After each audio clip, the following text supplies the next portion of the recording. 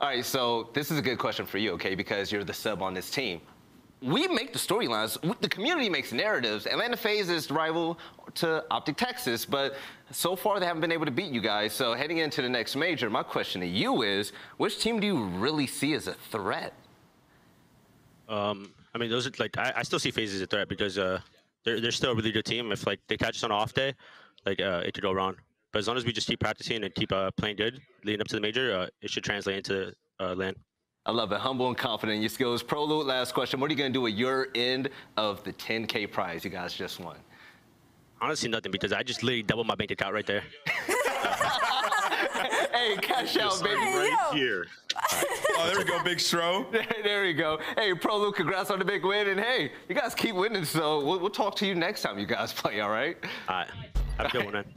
Take it easy. See, that's how they're locking him up. He was like, here's the contract. Yo, insane. That has to be such a good feeling for Prolute, man.